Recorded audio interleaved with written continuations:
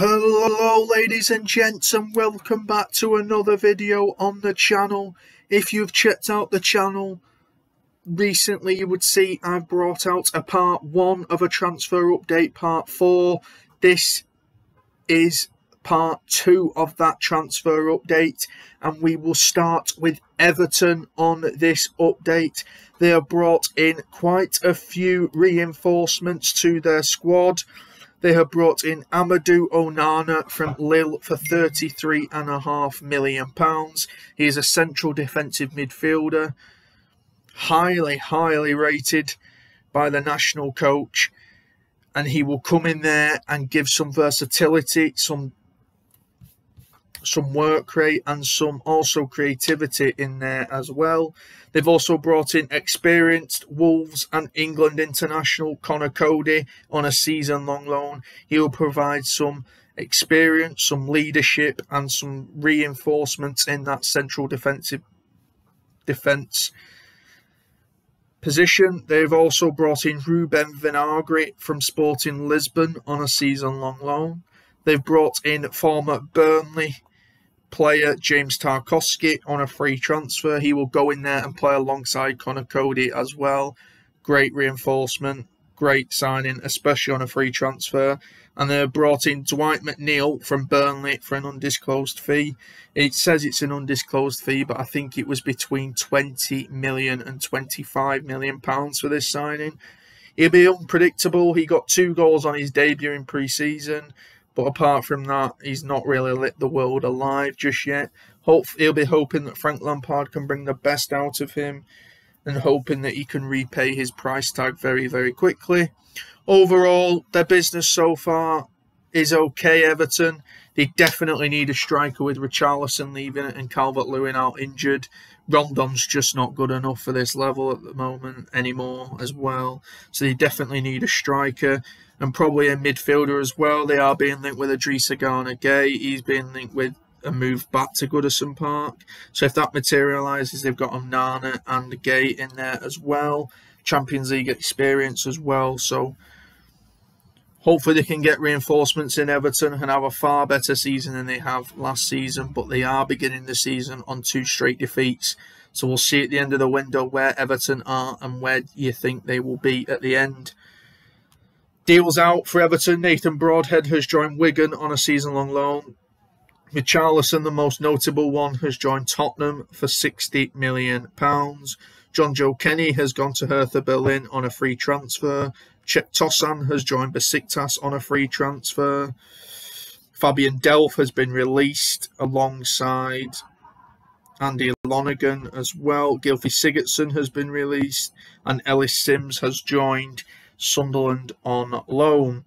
So again, we'll see how Everton gets on, but there is plenty of time left in the window. Fulham have brought in plenty of reinforcements for their return to the Premier League. They've brought in Shane Duffy on a season-long loan from Brighton. They brought in Bernd Leno for £8 million from Arsenal. Good signing that. They brought in a youngster called Callum McFarlane from Bradfield College on a free transfer. João Paulina as well from Sporting Lisbon for £20 million. Really good signing this, out the blue. Champions League proven Portuguese international. Really good signing. We'll see how he gets on for Fulham. Andreas Pereira as well for £10 million from Manchester United. He needed to leave United in my opinion, but we'll get on to them after. Christian Skularak from Juventus on a free transfer. He'll probably go into their under-23s. Maina Solomon from Shakhtar Donetsk on a season-long loan. Kevin Mbabu from Wolfsburg for £6.5 million. Good, quick fullback Mbabu. Switzerland international. Got lots of international appearances as well as Champions League experience for Wolfsburg as well. And Issa Diop recently moved from West Ham for £15 million to improve their centre-back partnership. Out dealings for Fulham before we get onto an overall about it all. Fabio Carvalho for an undisclosed fee to Liverpool. Andrea Frank Zambo Anguissa to Napoli for an undisclosed fee.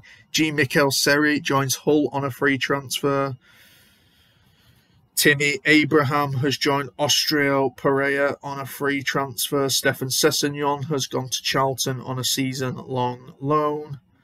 Cyrus Christie has been released. Fabry has been released. Michael Hector has been released. Alfie Mawson has gone to Wickham on a free transfer.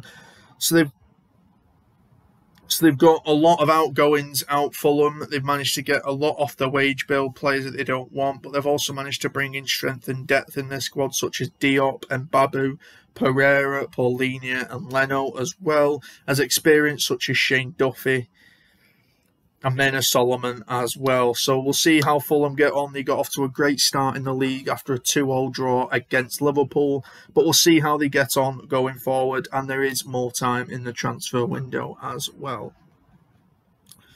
Leeds, they've been very, very busy in the transfer market. They've brought in Joe Robles from Real Betis on a free transfer as a backup goalkeeper. They brought in US internationals Tyler Adams and Brendan Aronson from RB Leipzig and Red Bull Salzburg for £44.7 million for the both of them. They're both very attacking players. One plays in the wing, one plays in the centre attacking midfield position. They've both got off to a really good start actually this season. Leeds have won both of their games, if I'm not wrong. Got off to a really good start this season, Leeds, and they'll be hoping that they can keep the momentum going. They brought in Darko Gayambi from Manchester City for £5 million.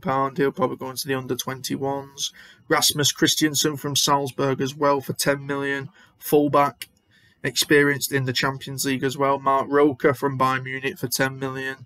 Champions League experience, winning trophies at Bayern Munich. Can only serve them well. Luis Sinstorella from Feyenoord for £25.4 million. Good attacking player. Knows how to get forward and also defend as well. And knows how to put a shift in for the team. And Sonny Perkins from West Ham as a free transfer who will go into their under-23 squad. The notable outgoings for Leeds was Rafinha to Barcelona for £55 million and Calvin Phillips to Manchester City for £50 million. They've also loaned out Ryan Edmondson to Carlisle. No, he's gone on an undisclosed fee. Charlie Cresswell has gone to Millwall on loan and had a really good start to the season. Tyler Roberts has gone to QPR on loan. Jamie Shackleton has also gone to Millwall on loan. And they have released players such as Lewis Bate has gone to Oxford on loan. Helder Costa has gone to Al Ittihad on loan. And they've released just youngsters such as Alfie Hughes, Dibok as well. So Leeds' transfer business has been very good. They have really invested that money back from Rafinha and Phillips into the squad. And they'll probably be looking to get a few more players in before the end of the window. But as I said, they've had a really good start to the season. And they've got a good manager with Jesse Marsch as well. So we'll see how they get on. Leicester, really, really difficult window for Leicester. They brought in no incomings at all. But they have sold a few players, most notably Kasper Schmeichel to Nice for an undisclosed fee, and Hamza Chowdhury joins Watford on loan as well. Players like Maddison and Tielemans are being linked away, but the most likely one is Tielemans to Arsenal for £25 million. He's got a year left on his contract, and it'll be really hard for Leicester to keep him because he's not going to sign a new contract. So Leicester are really in a predicament at the moment. Nothing much else to say on Leicester, just hope they can bring in a player or two to please the fans and try and keep a few of their big stars as well. Liverpool have made 3 new signings for the new season. They brought in young Scottish fullback Calvin Ramsey, which I've touched on in a previous video, for £6.5 million. They brought in Darwin Núñez, which I have touched upon on my channel. Please go and check out that video. From Benfica for £85 million, and Fabio Carvalho as well from Fulham for an undisclosed fee. They've let youngsters go such as Tyler Morton to Blackburn on loan. They've let Ben Davis go to Rangers for £4 million. Reece Williams to Blackpool on loan. Nico Williams to Nottingham Forest for £16 million. Divock Origi left the club to join AC Milan on a free transfer. Loris Karius was released. Ben Woodburn went to Preston on a free transfer. Connor Bradley joins Bolton on a loan, who's had a very good start to the season. Sadio Mane joins Bayern Munich for £35 million.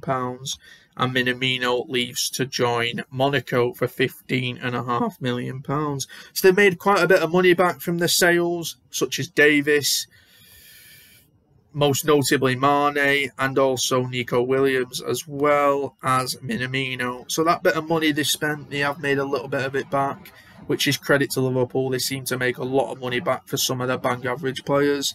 They brought in 3 players. I don't see them really making any more signings, but if they do, it'll probably be in that central midfield role where Thiago and Keita are both out injured, with Oxlade-Chamberlain as well. So if they do make any more signings, it probably will be in that central midfield role. But at the moment, you can't really complain about Liverpool's signings. They've all got off to a good start, and we'll see how they get on. Manchester City have made 3 signings of their own as well.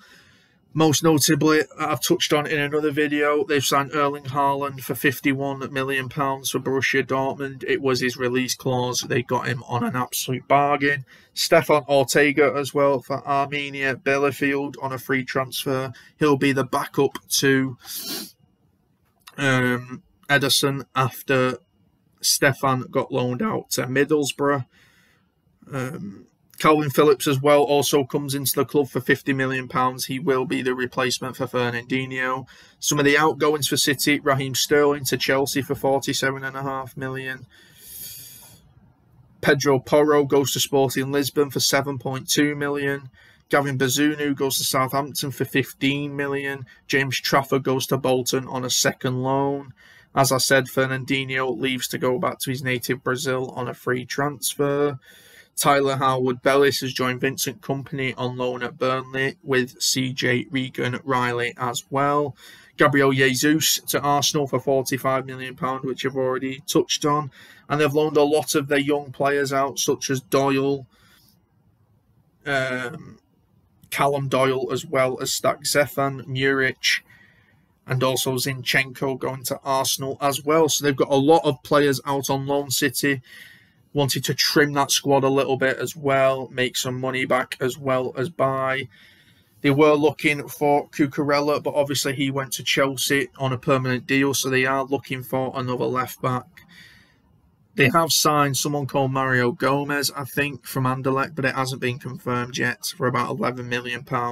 So we'll see how City get on. They will be looking for a few more signings, I think, but best of luck to them. Manchester United, on the other hand, the club that I watch and grew up watching, have had a terrible transfer window, let's be honest. They brought in Christian Eriksen on a free transfer, really good signing in my opinion. He'll bring a lot of creativity, a lot of long-range passing, a lot of leadership, and also a lot of football knowledge to the team. Tyrell Malacia from Feyenoord for £14.7 million. Good signing as well. Good young, quick left-back. Hungry to be successful. And I'm sure he will dislodge Luke Shaw at some point. And Lisandro Martinez from Ajax for £56.7 million. Real controversial one, this one. He's not had a very good start at the club. 5'9". They keep saying that he's not a centre-back.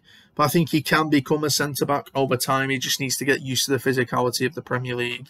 But I'm sure he'll be okay.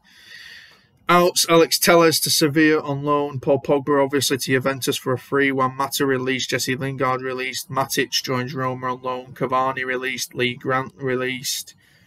Mella joins Wickham on a free. Devine released. And Paul Woolston released. Dean Henderson joins Nottingham Forest on loan. And Andreas Pereira joined Fulham for £10 million. United need to start buying players quick. We're being linked with Frenkie de Jong from Barcelona, which has been going on forever. And they're being linked with a move for Andrea Rabiot as well from Juventus. And also Marco Arnautovic from Bologna as well. I don't want Arnautovic in my opinion. He's not good enough for United, and he's not good enough for this level, to be honest. He brings a lot of baggage with him as well, which I won't get into. But yeah, United need to start signing players fast and start spending that money. But we'll see how they get on. There's 2 weeks left of the window. United are bottom of the league after 2 straight defeats, but we'll get in. I've got into that in another video on the channel, so please go and check that out as well. But we'll see how United get on in the window. Yeah. Let's see how they get on. Newcastle have signed 4 players in this window. They signed Matt Targett on a permanent from Aston Villa for £15 million. They brought in Nick Pope from Burnley for £10 million. The most notable signing, and probably the biggest one of the window, is Sven Botman from Lille for £35 million. He will bring physicality, strength and experience, and also improve that Newcastle backline massively with his height and his experience in the Champions League as well. And they brought in a youngster called Charlie MacArthur from Kilmarnock for an undisclosed fee. The players they've let go are such as Kieran Clark on loan to Sheffield United. Freddie Woodman joins Preston for an undisclosed fee. Isaac Hayden joins Norwich on loan. Jeff Hendrick goes to Reading on loan. And Dwight Gale goes to Stoke for an undisclosed fee. So we'll see what Newcastle's business is like. They are still looking in the market for players. For a striker, notably, I think. So we'll see how they get on. I'm sure Newcastle will continue to strengthen, but they're doing it the right way. They're not going out splashing the cash straight away. They're doing it in a process. And Eddie Howe's done a fantastic job at Newcastle. So I can only commend them for what they're doing, and I'm sure they'll have a fantastic season. Nottingham Forest have been the busiest club in the Premier League. Let's have a look at what they've been doing. They've signed like 16 players. They've signed Remu Freuler from Atalanta for an undisclosed fee. Cheku Kouyaté on a free transfer. Emmanuel Dennis from Watford for an undisclosed fee. Orel Mangala from Stuttgart for 12.7 million. Taiwo Awoniyi from Union Berlin for 17.5 million, who got his first goal of the season at the weekend. Moussa Nakate from Mainz for 17 million. Nico Williams from Liverpool for 17 million. Brandon Oegwa from Alaquense for an undisclosed fee. Gwent Bianchini from Troyes for an undisclosed fee. Omar Richards from Bayern Munich for an undisclosed fee. Dean Henderson on loan from Manchester United. Wayne Hennessy from Burnley on a free. Lewis O'Brien and Harry Toffolo both from Huddersfield on undisclosed fees. And Jesse Lingard on a free transfer from Manchester United. So they've got a whole new squad, Nottingham Forest. They've spent an awful lot of money. Most of that money they got from promotion they've probably spent on. They are being linked again with James Garner, obviously, of Manchester United. And a few more players as well. But wow, they've got a whole new squad there. They've had to let a lot of players go, which we will get into now. They've let Bryce Samba go to Lens for an undisclosed fee. Figueiredo to Hull on a free transfer. Gaetan Bong has been released. Carl Jenkinson has been released. Lewis Graben has been released as well, the striker. So they've let a lot of players go on a free transfer to get them off the wage budget, but also strengthened massively with Premier League experience as well. So Nottingham Forest got their opening win of the season against West Ham yesterday. So they'll be hoping for a stronger start to the season and hopefully survive as well. So best of luck to Nottingham Forest, and if they continue to sign players, then they'll be very noticeable and very strong in the Premier League this season. Southampton have signed a few players this season. They've signed Armel Bella Kotchap from Bochum for 9.5 million. They signed Romeo Lavia from Man City for 12 million, goalkeeper. They've signed Joe Aribo from Rangers for £10 million. Gavin Bazunu, another goalkeeper from Man City, for £15 million. Lavia's not a goalkeeper, actually. He's a central defensive midfielder. Matthias Liss is a goalkeeper from Altai for a free transfer. And Sekou Mara from Bordeaux, a striker, French striker as well, for an undisclosed fee. Very promising striker too. The outs at Southampton, Nathan Teller has joined Burnley on a season-long loan. Fraser Forster has joined Tottenham Hotspur on a free transfer. Harry Lewis has joined Bradford on a free transfer. Shane Long has joined Reading on a free transfer. Will Smallbone has gone to Stoke on a loan. And Will Ferry has joined Cheltenham for an undisclosed fee. So Southampton are bringing in a lot of younger players, especially goalkeepers and more attacking-minded players. A lot of young players, though, Southampton, and they will still be in the market for more players, I'm sure. But Ralph Hasenhüttl, he knows what he wants from his players. He knows what kind of players he wants. So we'll see how he gets on. Tottenham have signed a lot of good players. They've signed Ivan Perisic on a free from Inter Milan. They've signed Fraser Forster on a free from Southampton. And they've signed Yves Bissouma for £35 million from Brighton and Hove Albion. 60 million for Richarlison from Everton, Clement Lenglet on a loan from Barcelona, and Jed Spence for 20 million from Middlesbrough. The outgoings from Spurs, Giovanni Lo Celso has joined Villarreal on a loan. Joe Rodon has joined Rennes in France on a season-long loan. Steven Bergwijn has gone to Ajax on a permanent deal worth £26.45 million. Cameron Carter-Vickers has joined Celtic for an undisclosed fee. Jack Clark has gone to Sunderland for £10 million. Troy Parrott has gone to Preston on a season-long loan. Dane Scarlett has gone to Portsmouth on a season-long loan as well. So they're getting a lot of their younger players out on a loan to give them experience in first-team football. But the additions that Spurs have added in Perisic, Forster, Bissouma, Richarlison, Lenglet and Spence, a mixture of experience and youth to develop as well. Perisic will bring the experience, the versatility, the leadership as well. Richarlison will bring goals to that team as well as strength in the front three. Bissouma will bring strength and depth and also good defensive cover in that central defensive midfield role, who can also get a goal as well. Lenglet will strengthen that defence up as well. The experience he's got from Barcelona will only benefit Conte and the team. So, cracking business from Tottenham. They got it all done very early as well before the season, and they're still in the market for players as well. So, see how Spurs get on and see who they will continue to sign. West Ham then have brought in a few players. They brought in Gianluca Scamacca from Sassuolo for £35.5 million. He's a striker. He will compete with Mikel Antonio up front.